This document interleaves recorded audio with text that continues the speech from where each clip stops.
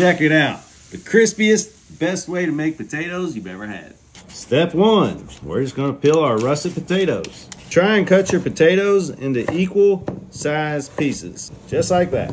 All right, to your boiling water, you want 1/4 of a cup of kosher salt. The most important part, 1 teaspoon of baking soda. Now you just gently add your taters. All right, it's been about 15 minutes. That's right about where we want them to be. Now we strain.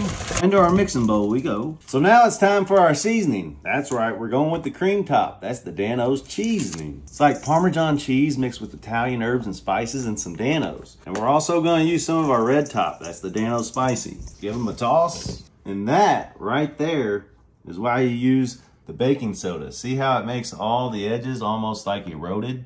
That's gonna give us crispy edges, crispy crust. We need to hit this with a little bit of olive oil too. We got a pan preheated to 400 degrees. A little bit of oil in the pan.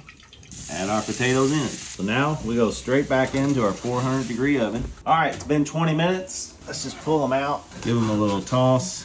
Oh, you can see how they're crisping up nice. We'll go in with a little more olive oil. Back in we go for about another 30 minutes. All right, it's been about another 15 minutes. Let's give them another little stir. Give them 10 more minutes. Check that out.